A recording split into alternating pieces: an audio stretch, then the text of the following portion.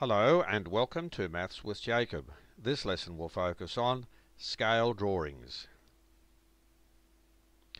Scale drawings are an important part of real life.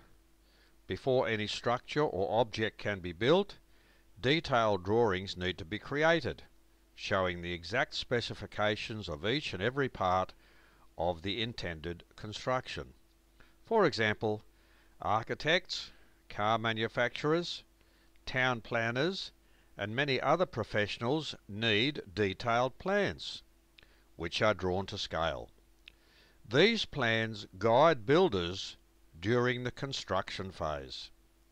The plans are drawn on large pieces of paper and are scaled down to a much smaller size than the real intended product. Consider the simple plans to the right. The scale is 1:100. The scale of 1:100 means that every 1 centimetre on the drawing represents 100 centimetres on the real construction.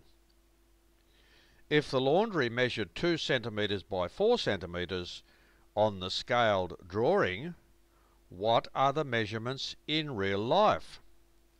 So the answer would be 2 metres by 4 metres. Remember that 1 metre is 100 centimetres. So 2 metres by 4 metres would be the measurement in real life. On the following map of a farm, the scale is 1:1,000. What does this mean? In real life, it means that every 1 centimetre on the drawing represents 1,000 centimetres in real life. That is, 1 centimetre represents 10 metres. So let's look at some questions here now. If the distance between the two water troughs on the map is 8 centimetres, how far apart are they on the farm?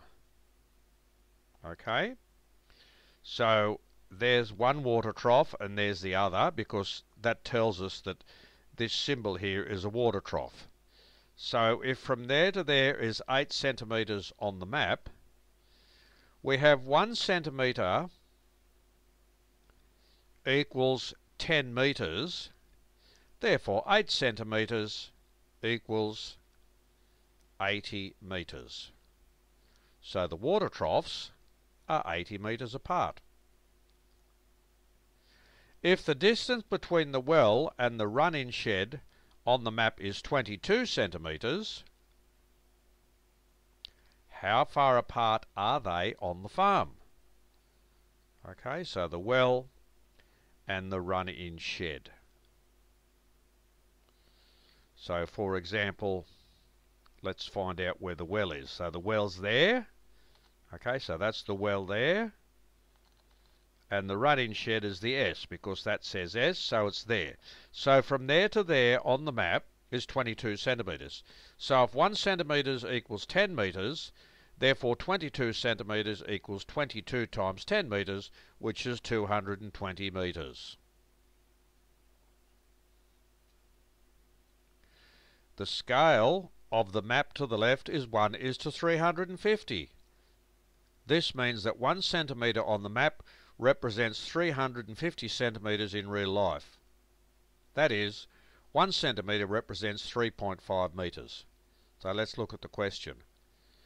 The community complex is 40 centimetres away from the cheese factory. So there's the community complex, and there's the cheese factory, and on the map they're 40 centimetres away.